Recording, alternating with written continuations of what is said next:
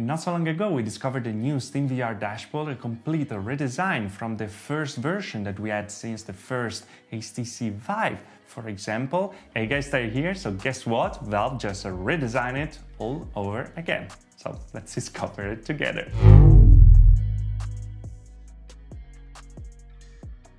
And here we are in the SteamVR home. That didn't change much, actually didn't change at all. It's still always the same. What changed is actually the SteamVR dashboard that we're gonna see just in a second.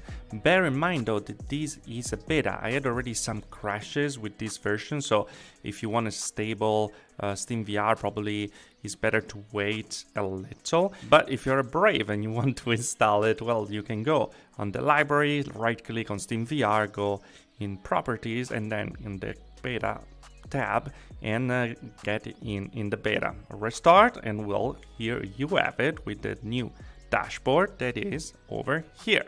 Bam!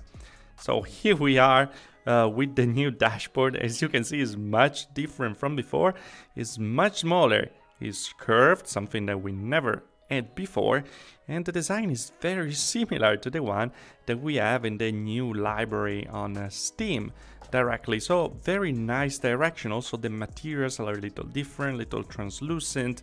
Everything just looked very nice. But this is just really the top, because when you go a little more in depth, what you're gonna notice that we still have many similarities as before. Nice thing first, and here we have the time and also the battery of the controllers that, as you can see, is 3 and 3 here and 3 and 3 there. And well, the section where we are at, and the Steam button over here that doesn't even work. You can't click on it. If you click outside, well, you get out, as you can see. But here we are with the first tab where it opens, that is actually the library. And well, it's very nice. You have the recently played over here, and then the list of all your games down here. That, to be very honest, is kind of useless because there's no really a right order. As you can see, K, C, O, S, S, F, C, is just all very weird, and there's no letters in top. So like, I think it's gonna change very soon, but well, it's nice looking, I guess. But yeah, this is the first section. If you want to browse a little better, you go on browse all, and well, here we are back to our big picture mode that we're used to. So yeah, for now we have this little cover up, and that's it. But it's nice that they're already working on something to make it nicer. And the same thing here, if we go on the store, very nice. We have a top single player if you want to buy them. We have a top multiplayer if you want to buy them. Of course, it doesn't take in consideration the fact that you already have some games. Just the list goes over and over, doesn't really matter. And then we have the top 3 on the bottom. That is very nice, because where all the people are gonna get in VR for the first time, getting the index for Half-Life Alyx, for example, you're gonna have a nice collection of top 3 and the top games that there are right now on the VR market. Now, in the middle we have SteamVR Home. If we can click here, we have this Return to Home, that we go back over here, and controller bindings and video settings. I don't really know why there are these two options as the most important in the middle. These are the settings, by the way. Maybe it's gonna be customizable in the future. Maybe we're gonna have something more important for these big toggle over here. I don't know.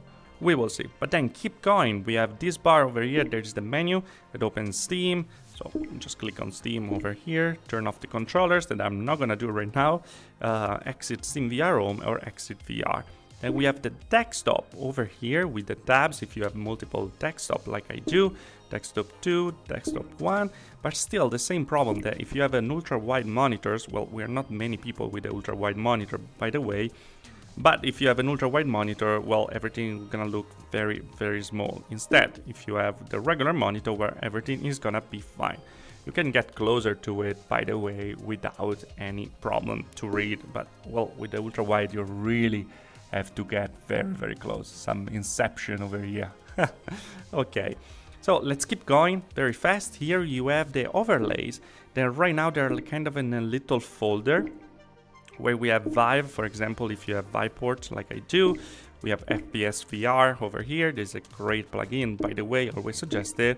Or Revive, for example, if you want to play Oculus games on your Valve Index, for example, or any other Steam VR headset. And then over here, toggle room view.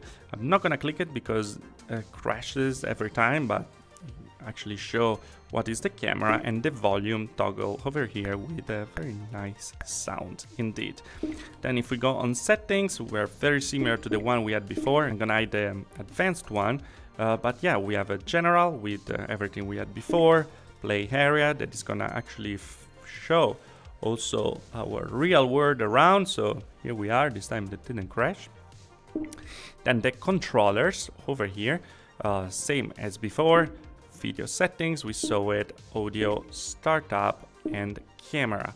If we go on show on advanced settings, we have developer settings for, with that example, the performance in there as well, and the dashboard over here.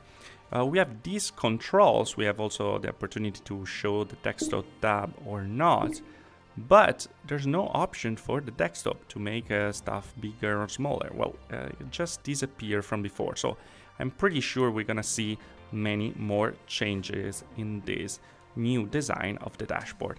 But overall, what we saw is that it's much smaller than before. It's closer to you, so it's very nice to interact with it. It's kind of similar to the Oculus dashboard, for example, but we can't really touch it. Like, as you can see, it gets in, but nothing gets toggled. Because it's so close and because we have hand tracking with the Valve Index, would be very nice to actually use our fingers to interact with the dashboard, but something we don't have yet right now.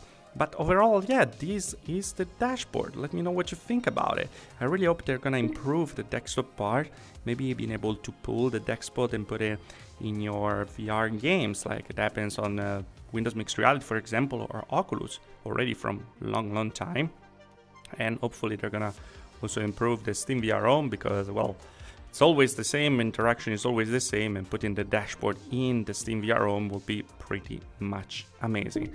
But yeah, this is the situation. I really like the design, I really like the direction, but as I said, this is a beta, so it's gonna keep evolving, and for sure we're gonna see more and more on this path. And it's nice to be able to see the path that Valve is taking with the Steam VR dashboard, for sure, to make it easier for all the people that are gonna arrive in the future. But here we have it, guys. That was also, as always, if you liked the video, like. If you didn't like the video, dislike. Subscribe to the channel from Help with VR and Tech, and I see you guys in the next video. Thanks for watching.